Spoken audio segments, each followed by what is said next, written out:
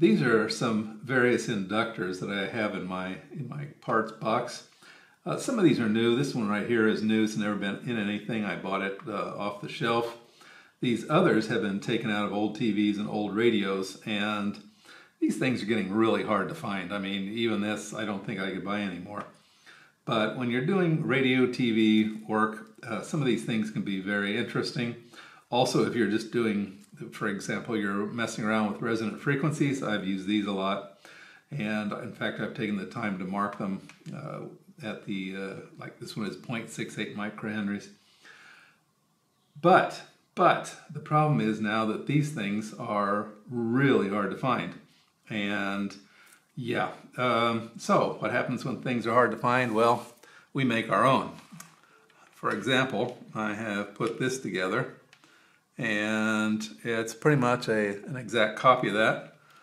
Add your own ferrite, which costs a few cents, and yeah, that's pretty much it. Now, do you need a 3D printer to do this? No, I did this with a 3D printer, but all you need is a plastic tube of the right size, and you can glue it into a base, and you're on your way.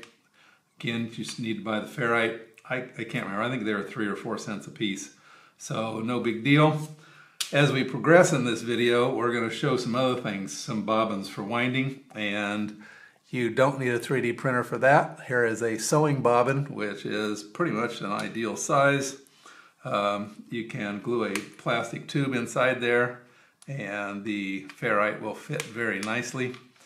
You just have to be a little patient because you're going to have to cut slots in there if you want to do a basket weave. If not, I mean, if you don't want to do a basket weave, you can just spool up on these plastic ones. And again, a few cents there. So, let's see, what else? Okay, I have done some compound ones, so you can see that this one has a compound set of coils. So there's one here, and then the ferrite's up here. Also notice that this has a rubber band in it, because these old cardboard ones, you can't really put threads in there. So they would put in a rubber band, and then they would screw the ferrite in against that.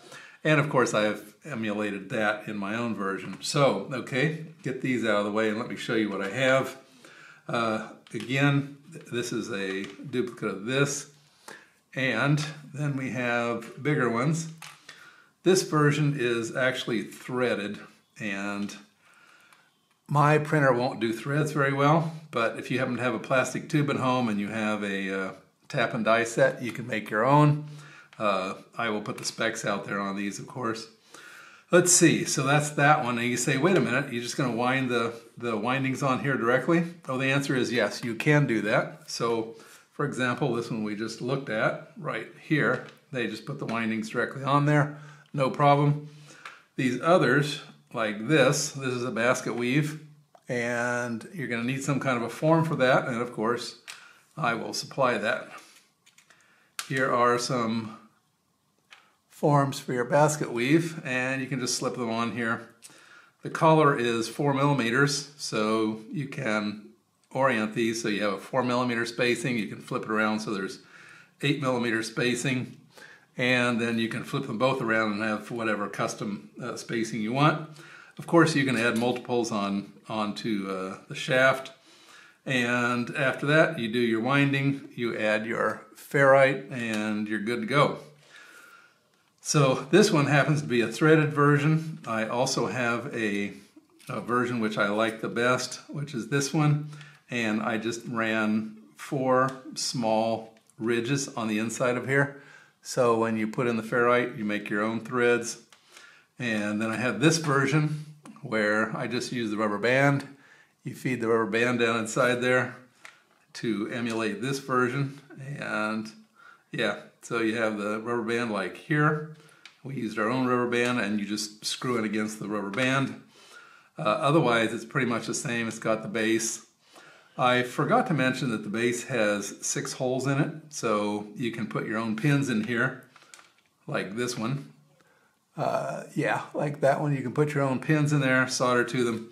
So again, I've pretty much replicated these old-time inductors, chokes, coils, so that you won't have to try to figure out how to do that on your own. Okay, so I hope you found that useful and interesting in your DIY electronics projects.